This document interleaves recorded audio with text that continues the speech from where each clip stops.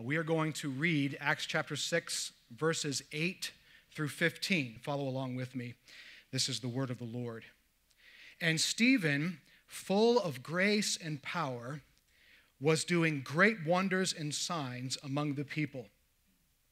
Then some of those who belonged to the synagogue of the freedmen, as it was called, of the Cyrenians and of the Alexandrians, and of those from Cilicia and Asia, rose up and disputed with Stephen, but they could not withstand the wisdom and the spirit with which he was speaking.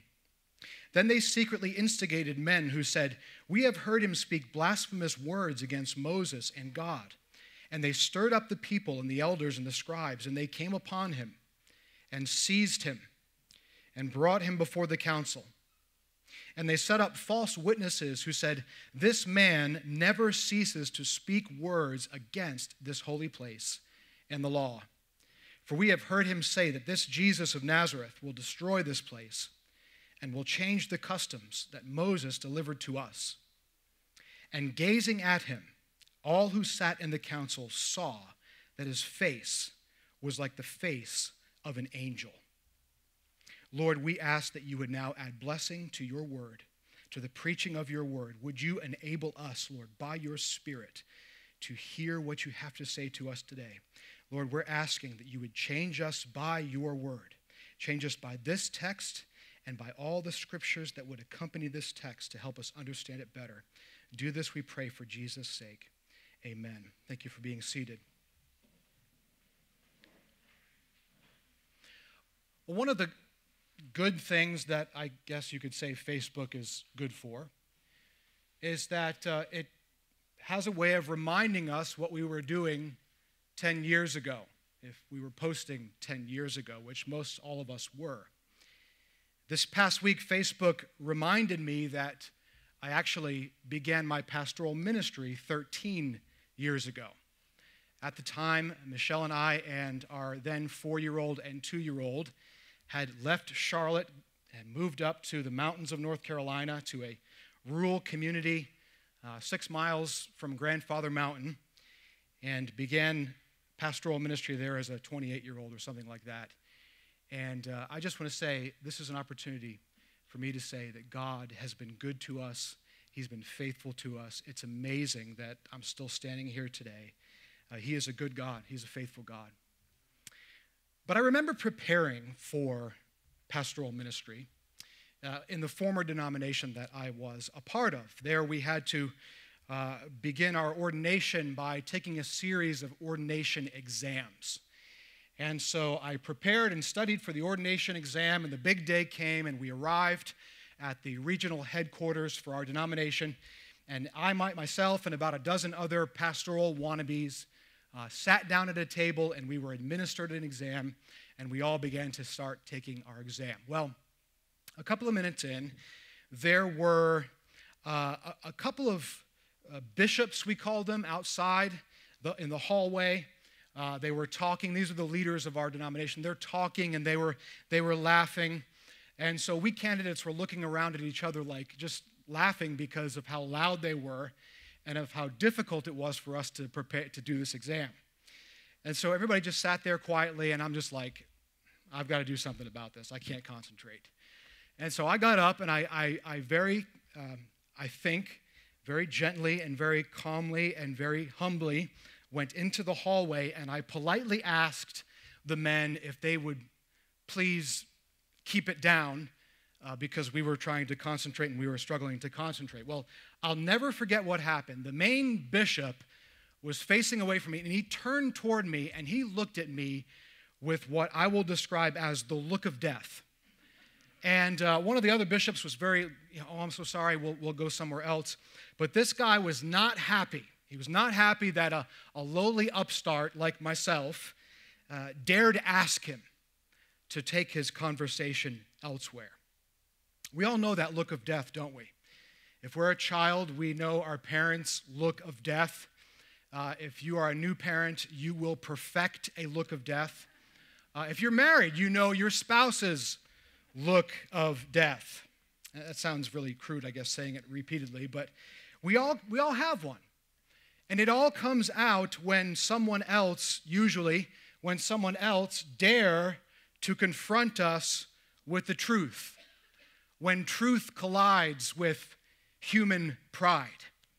Well, I imagine that was something like what happened to Stephen the deacon in our text here. His words, which we'll see is really a presentation of the gospel, collides with the knowledge of these very high and mighty religious men. And when this happens, these men are offended. And friends, this is what happens when the gospel, God's way of salvation, confronts human pride. It will either humble you and change you, or it will offend you or condemn you, or both. Stephen's words were offensive, and it got him the look of death. Today we're going to talk about, and this is the title for my sermon, the offensive gospel. The offensive gospel. And we're going to try to understand why did what Stephen say, why was that so offensive? Why is the gospel message so offensive? Why did what Stephen said and preached so quickly bring about his arrest and ultimately his death? Stephen will become, in very short order, in our passage, our reading of Acts, the first martyr in the Christian church. Why was it so important for Luke, the author of Acts, to dedicate 70-plus verses to Stephen's very short ministry and death? This is by far, in chapter 7, the longest speech in the whole book. Why record the entire thing? Why was this message so offensive? And why is this message so glorious for the believer in Jesus? Ultimately, we want to understand, why do Stephen's claims matter for the church today? Stephen's claims, friends, matter for us today. And they matter in such a way that they are far more important than who wins the Super Bowl tonight. What Stephen believed and what Stephen preached is a matter of life and death. He will die for the things he believed. He will die for the things that he preaches. And understanding these things will determine, friends, how you and I live out the rest of our days on the earth. Will we live out our days with joy and with confidence and with humility like Stephen? Or will we live out our days offended and guilt-ridden and condemned? Today we're going to see, and I'll put my whole sermon into a sentence for you, all means of self-salvation are worthless because there is only one Savior. All means of self-salvation are worthless because there is only one Savior. And Stephen loved his Savior, and he was willing to die for his Savior. May the Lord cause this to bring conviction on us as we study in these next couple of weeks. Well, let's begin by looking at this text. Let's try to understand what's going on here in this text. You'll note that if you still have your sermon reference card, we've moved into movement 2. Movement 2. We've had a summary statement last week at the end of verse 7. And so now, moving into verse 8, we notice that Luke is beginning to, there's a subtle switch in his agenda. Luke wants us to feel that there is movement happening in this narrative. And I say that because Stephen is the first non-apostle to get significant stage time. And what Luke is doing is he's signaling that the gospel is now being put into the mouths of ordinary disciples, ordinary people. And I think he's doing that to prepare us for the scattering of the church in the beginning of chapter 8 outside of Jerusalem. So I just kind of pushed this into our next movement. The gospel is getting ready to move into wider Palestine. And we're going to see throughout Acts that this gospel is a growing gospel. It will cover the earth like the waters covered the sea. And so it doesn't stay in one place. Now, in some sense, Stephen is no ordinary disciple, right? I mean, Luke tells us that God had bestowed on Stephen a special endowment of grace to empower him to do great miracles and signs and wonders and preach the word. In fact, it appears that in addition to serving the poor Hellenistic widows from Jerusalem, which is why he was chosen in the first place, that he would, when he had his day off, maybe, spend some time in the local synagogue in Jerusalem, teaching from the scriptures that Jesus is the Christ. The local synagogue was the place of Jewish education. It would become very important, especially after the temple fell in 70 AD. So in one of these particular synagogues, we are told by Luke, it's the synagogue of the freedmen. Freedmen were freed Hebrew or Jewish slaves under the Roman Empire. And these are Hellenistic Jews because he lists the different places they're from all over the Roman Empire. These particular men were in Jerusalem, and they rose up and they argued, they disputed with Stephen. But verse 10 says, they could not withstand the wisdom and the spirit with which he was speaking. Stephen's words were clear, they were smooth, they were poignant, they were anointed by the Holy Spirit, and these guys were not happy about Stephen and his teaching. You see, friends, when the gospel confronts human pride, if it doesn't humble you, it will anger you and it will offend you.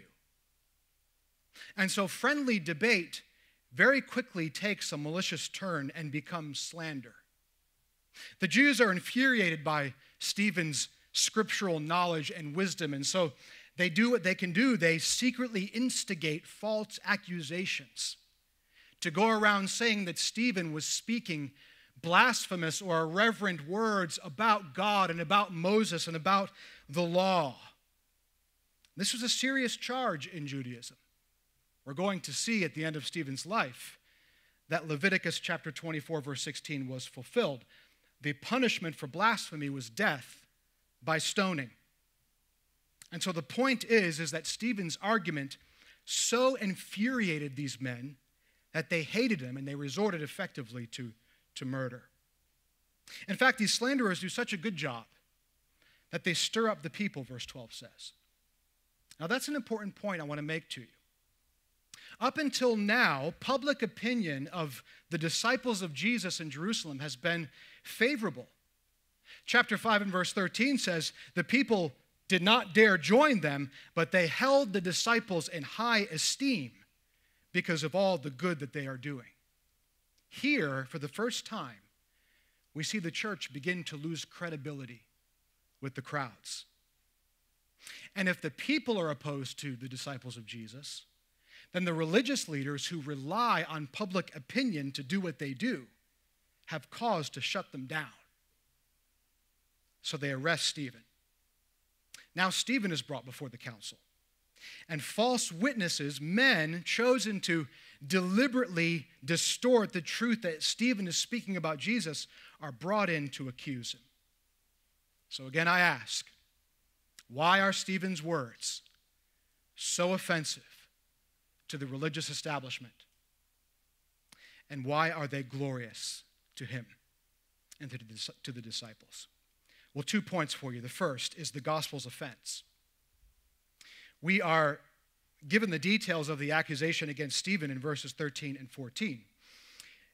The false witnesses were saying, this man never ceases to speak words against this holy place, that's the temple, and the law. For we have heard him say that this Jesus of Nazareth will destroy this place and will change the customs that Moses delivered to us. So this charge against Stephen had to do with the temple, the place of God's presence, the basis of the whole Jewish sacrificial system, and it had to do with Moses' law, the commands that God gave Moses from Sinai to pass down to the Jewish people to govern Jewish life. But notice, more specifically, their accusations have to do with what Jesus claimed. That's what Stephen's preaching about. We see this in the explanatory 4 that begins verse 14. Some of these opponents were saying that they heard Stephen say that Jesus of Nazareth will destroy this temple and change the customs. So are those claims true? That's our question. If Jesus, whom the religious leaders killed, was a militant anarchist whose goal was to unravel the very fabric of Judaism by taking down these two Jewish entities, these two most sacred Jewish entities, the temple and the law, is that true? Is that who Jesus is? Well, it might surprise you that by this time, the word on the street is that most people actually did believe that.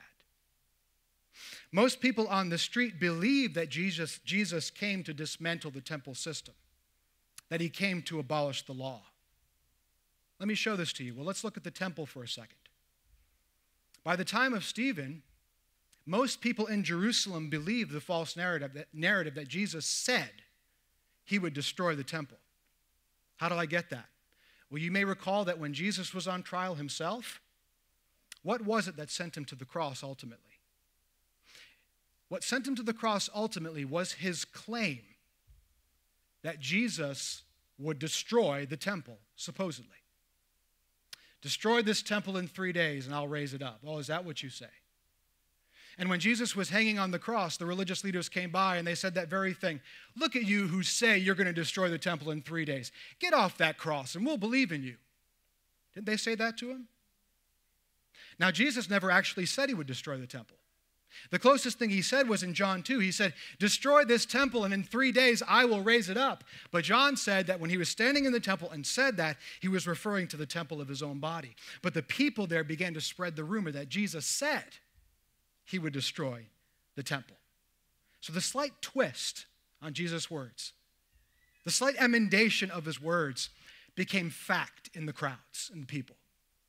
Jesus of Nazareth and his followers have an anti-temple agenda. And that's the basis for their opposition. Secondly, let's think about the law for a second. The accusation against Stephen is that he's going around saying that Jesus is going to change the customs delivered from Moses. And of course, you know, if you study Jesus' life and teaching, his whole ministry was a war on his words. The religious leaders were constantly trying to catch Jesus in something they said, especially with regard to the law passed down by Moses. And they despised Jesus, not because he understood the law, but because in his teaching, he overruled their interpretation of it, what came to be known as the oral tradition. He showed them God's intent in giving the law. You remember when Jesus was preaching on the Sermon on the Mount? What was the phrase that was the refrain throughout his teaching? You have heard it was said, but I say to you. And he did that over and over and over again. He was showing the people that the religious leaders are more concerned with a sort of rigid, literal obedience to the law, which, by the way, no one can do, rather than honoring its God-intended meaning. And then he had the nerve to stand up and say, for I tell you, Matthew 5:20, if your righteousness does not exceed the righteousness of the scribes and the Pharisees, you will never enter the kingdom of heaven. And maybe the worst thing is that in Matthew 5:17, Jesus said that he came to fulfill the law. Do not think I have come to abolish the law or the prophets. I have not come to abolish them, but to fulfill them. Sounds like an anti-temple and an anti-law agenda. We see why the religious leaders are offended. But, as with all offense, we have to go deeper. Where does it come from? Why is it there? We have to peer into their hearts to see what's going on. You see, friends, to the first century Jew, the temple and the law were the ultimate scales by which a person could weigh the quality of their own righteousness. According to late rabbinical teaching, there were something like 613 laws that Moses passed down to the Jewish people. The rabbis then added a whole bunch more in the oral tradition. And the only way that you could tell if you were a good Jew is if you did your best to faithfully observe all of the laws that were passed down to you. That's how you measured your righteousness. And the scribes and the Pharisees were the best law keepers. Stephen, Jesus, Christianity was saying, you need a righteousness that supersedes theirs. You need to be perfect as your Father in heaven is perfect. And we all know perfection is impossible. Why? Because no amount of law keeping, no number of sacrifices you can offer can remove the stain of sin. Hebrews 10 says it's impossible for the blood of bulls and goats to take away sins. Only the Messiah can do that. The Messiah that Stephen preaches. Why is the gospel offensive? Because it strips the proud of their self-confidence. It removes the way of self-salvation. Tim Keller eloquently says it in Galatians for You when he says the preaching of the gospel is terribly offensive to the human heart. People find it insulting to be told that they're too weak and sinful to do anything to contribute to their salvation. The gospel is offensive to liberal-minded people who charge the gospel with intolerance because it states that the only way to be saved is through the cross. The gospel is offensive to conservative-minded people because it states that without the cross, good people are in as much trouble as bad people. Ultimately, the gospel is offensive because the cross stands against all schemes of self-salvation. You know, I don't think I've ever met a person who considers themselves not to be a good person. I've never heard a person going around saying, I'm a really, really bad person. And if I were to survey everyone in this room, if you were just thinking flatly about yourself, you might say, yeah, I'm a pretty decent person. The gospel says the opposite of that. The gospel says that your goodness to save you is worthless. In fact, as a result of Adam, the first man, and his fall into sin, every one of us were born into sin. Every one of us by nature are spiritually dead. Every one of us by nature are slaves to sin. And the Bible well attests to our depravity. Genesis 6:5, every intention of man's thought was only evil continually. Ecclesiastes 9:3, the heart of the children of man are full of evil. Psalm 14:3, all have turned aside. There is not one who does good, not even one. If you're a human being, sin pervades the whole of your being. Body, soul, mind, will, everything is tainted by sin. One writer puts it vividly, if sin were the color blue, then everything we do or say or see here on this earth would be some shade of blue. Of course, this doesn't mean that we don't possess admirable qualities. This doesn't mean that we can't do virtuous acts. But it does mean that in our natural state, friends, listen, apart from a work of God's grace on our hearts to save us, our souls, we are incapable of doing or choosing to do any good in God's sight to warm his heart to us. That's offensive, isn't it? That's offensive. Good people are just as in much trouble as bad people. But that's not what we're told by American religion, is it? American religion, now. I'm talking about churches. I'm talking about Christians. What churches, many churches teach is that people are generally good. People generally believe, don't we, Christian or not, that we have a little spark inside of us that we have that can make the world a better place. That idea has infiltrated the church, Most of us believe we have some good naturally in us. There's a video I saw posted recently by SportsCenter, surprisingly, of Jameis Winston, the quarterback of the Saints, preaching in his church. And let me just say this before I finish this part. What I believe Jameis said, I believe he meant well, okay? I'm not here to criticize Jameis. But what he said, I think, proves the point. He says this: how many times has Jesus lifted you off your feet when you didn't ask him to? Okay, good. I love that. Many times. But then he said this: that's how you know you deserve it. That's how you know you are worthy. That's how you know that Jesus died on the cross for our sins and gave us the victory. And I say yes and amen. The gospel pulls me up when I didn't ask. That's the evidence that Jesus died for my sins.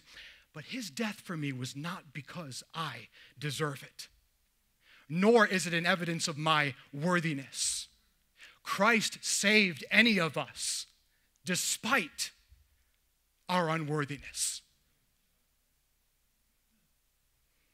Again, I don't want to criticize Jameis. I believe he means well.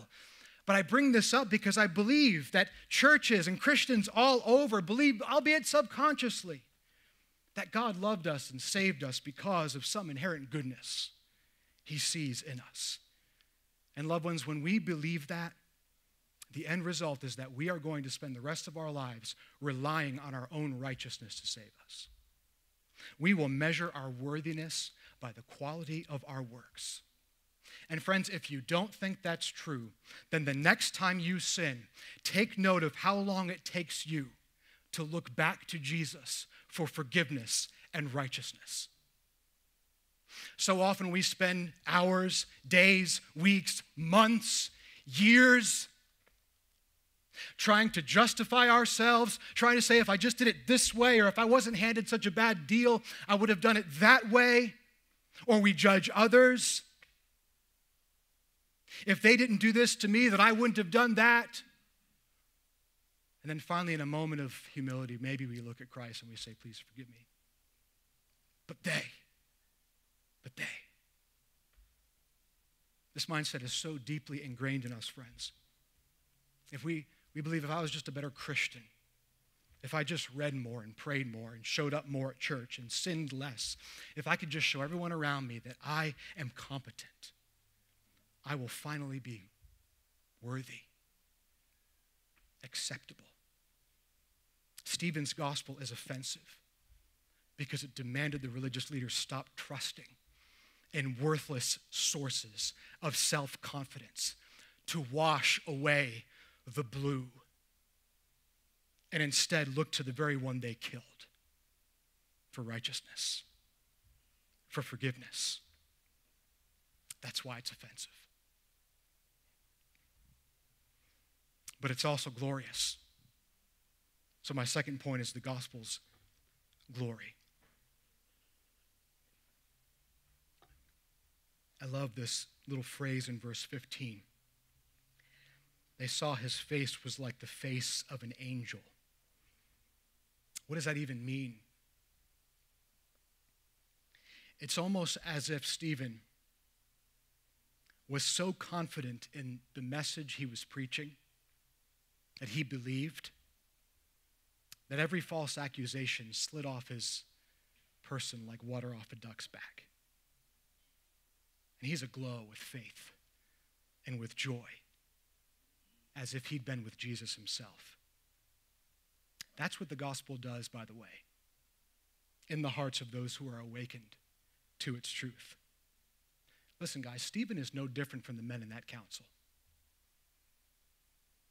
Neither are we. He's a sinner just like they are. He too was once a vessel full of divine wrath. He too was once as dead as the grave. He too was once hopeless as a prisoner. And he too is a Jewish man like these men who once relied on the keeping of the law for his righteousness and offering up sacrifices in the temple for his sin. He's really very much the same as these men.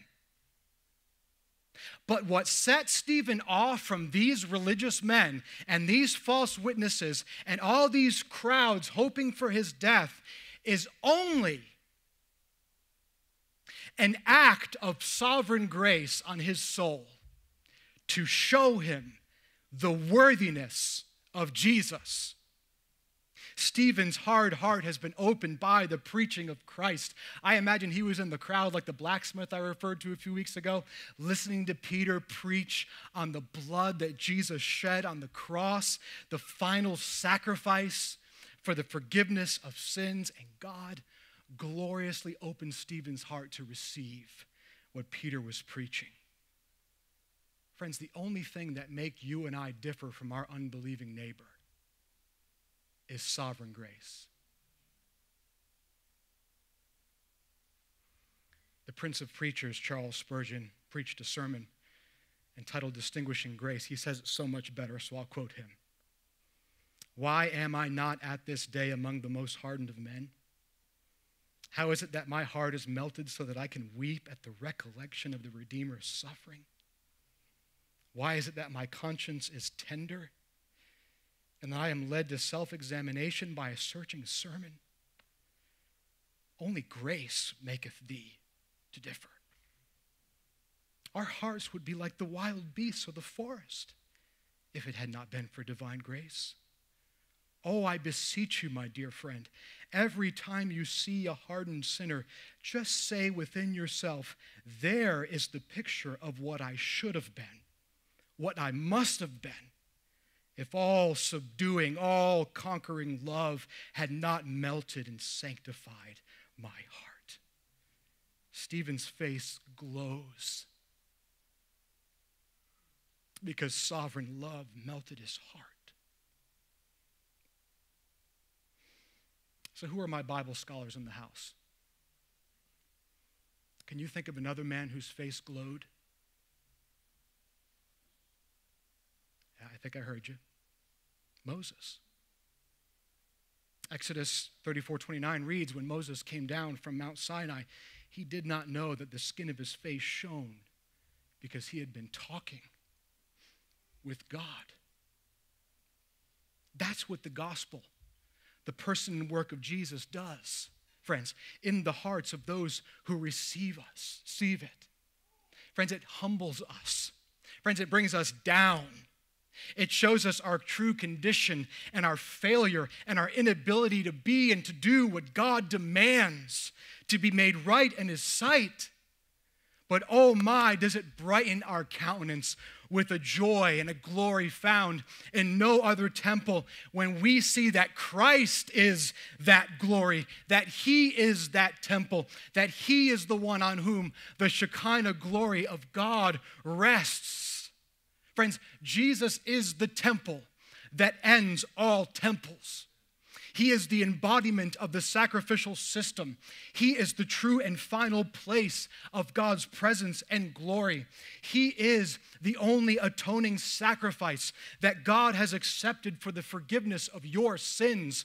And he's the only temple that God has provided by which you and I may worship the true God. Jesus is the lawkeeper to end all self-salvation. He's the only man who never sinned, and yet who perfectly obeyed God's standard. His works alone, listen, his works alone are the works that God receives on our behalf. He is the goal and the fulfillment of God's demands and his law, which were only meant, by the way, to be a placeholder for him. When you walk around or drive around at night and you see the street lights, they give us just enough light so that we can see at night. But what happens when the sun begins to rise? They turn off. Why? Because a greater light takes over and the need for the placeholder comes to an end. Paul says Christ is the end, the goal of the law for all who believe. And so, friends, the glory and the offense of the gospel are the same. In Christ, all means of self-salvation are proven to be worthless, and this offends the proud, but oh my, is it glorious to those it saves. Amen. Man, I just blessed myself. My old pastor used to say that. In 1953, when Sir Edmund Hillary reached the top of Mount Everest, he put down a British flag in the snow and in the rock. But do you know that in the 50 years or so before Hillary climbed to the peak of Mount Everest, about a dozen or so parties tried the same feat and failed? Some either disappeared and were never found, or succumbed to frostbite, or to an avalanche. So why did Hillary make it? And why did so many others fail? They failed because they were overconfident and yet unprepared. Hillary, though, had a guide. His name was Tenzing Norgay. He was a Sherpa. And Tenzing was well familiar with Everest. He had climbed its faces, though never to the top, but he climbed its faces and he held the record for the highest ascent on the southeastern ridge.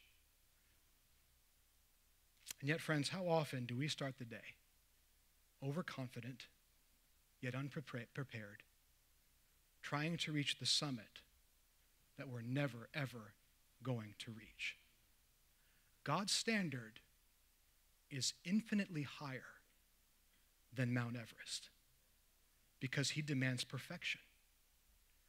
That standard, listen, is too high a mountain for sinners to climb by themselves. You'll never reach the top. Like many who tried to climb Mount Everest, the closer we get, the closer we are going to realize, I'll never reach the summit. Obedience to this law is only bringing me death and defeat. It is not bringing me freedom because I can't do it. I need a guide to bring me to the summit. Jesus is that only guide. Because he's the only one that can cleanse the wickedness of my heart and yet have God pronounce a verdict of righteousness over me when, let's be honest, there's only guilt there. So friends, there's my question for you as I close. What are your temples of self-salvation? What are the customs that you have adopted in hopes of saving yourself? And friends, listen, this applies whether you are a born-again believer in Jesus Christ and you love him with all your heart, and it applies to you if you've never, ever trusted in him. So neither of us can tune out. What's your temple? What's your custom? A temple is anything that we look to for self-atonement, whatever that might be. Usually after we've sinned, that's what the temple was there for, right? You come up, you offer your sacrifices, you kill the animal on the sacrificial altar, and you leave. Your sins are atoned for temporarily. As soon as you left, you sinned. So you have to keep bringing your bulls and goats back in. Keep offering up your self-atoning sacrifices. So what's your temple? Maybe it's morbid introspection, bordering on the edge of self-flagellation. In other words, when you sin, you sit and you evaluate the dozens of ways that you should have done it better. And so you beat yourself up, but you never come to Christ. Or maybe your temple is closely related, guilt and shame. You hate what you see inside of yourself, so you hate yourself. And you walk around with self-hatred, but you don't look to Christ. Or is your temple distraction, entertainment, things that you can do to redirect your attention away from your failings, subconsciously hoping that if enough time and enough entertainment happens and enough fun happens, I can erase the effects of my sin. But I've never looked to Christ. What are your customs? Your law? That's anything we look to in hopes of gaining some self-righteousness. The first is about sacrifice. This is about righteousness. You follow me? Maybe it's your good record. You ever see those signs in the factory, we've had this many days since we had an accident? We all tend to have those too. We have a little sign that says, it's been this many days since I failed. This many days since I sinned. And if we walk around with confidence in that record, what happens the moment we break the record? 0 days now. We failed. And of course, if a record is what we're always looking at, we're always going to be looking at the record of others, the poorer records of others. And we're going to be comparing our record with theirs. And so if you're looking to your record for your righteousness, you'll stick your nose up at others who are worse than you. But then when you fail, you have to look back at yourself again. But you're not looking at Christ. Or is your customs good habits, life rhythms? We rely on the orderliness of our lives to keep us in the Word and practicing the means of grace, that these things give us confidence, right? We feel good. We read our Bible today. I memorized Scripture. I had a gospel conversation. I did the right thing with my kids. I didn't get mad when I disciplined. I did pretty good today. And then tomorrow, I wake up late because I missed the alarm. Or how about this one? I read the Bible this morning and it was a glorious time, and then I went to work and I worked with a bunch of jerks and I lost everything. Our rhythm gets upset. Our schedule changes. The kids wake up at night. A family member comes to visit and they won't leave. Or we go on vacation and we wish we didn't have to go back, but we have to get back. And so our rhythms are all messed up and our self-righteousness is lost and we've not looked at the Savior.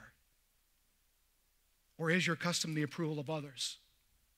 We rely on the affirmation of our peers, compliments about how good and godly we are, how skilled we are at our job. And so we want people to say things like, you got this, you rock, you're good, you're going to be fine, this is all you. And so our confidence is in the well-being, the well done of others, rather. But we've never looked to Christ. And so it will fail us. Soon enough, our temples crumble on top of us and our customs fail to fulfill us. So we're always looking for that ultimate well done. We're always trying to get to the summit, and yet we're always a little depressed and always a little angry and always a little anxious because we can never reach the summit.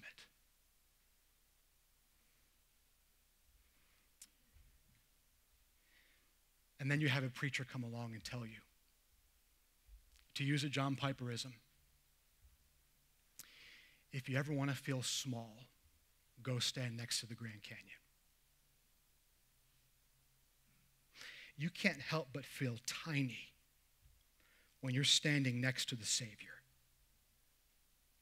because he is the only perfect temple, and he is the only perfect law keeper. Sean read it in our pre-meeting prayer. What the law was weakened through the flesh and could not do, God did by sending his own Son in the likeness of sinful flesh. And for sin, he condemned sin in the flesh. He climbed the mountain. He alone reached the summit. His is the only flag there. But then he came down to the lowest place. And he gave himself over to the shame of a sacrifice. A naked, beaten, bloodied man on a cross for the sins of the likes of you and me. For that reason alone, he is worthy of our eternal praise.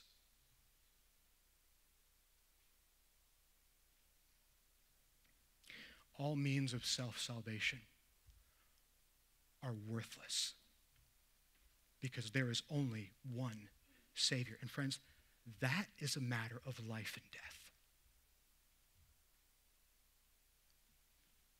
If you get that, you'll live, and you'll live forever. If you don't, you will die, and you will die in your sin. It's worth Stephen dying for. Only one Savior. Only one can wash away the blue. Let's pray.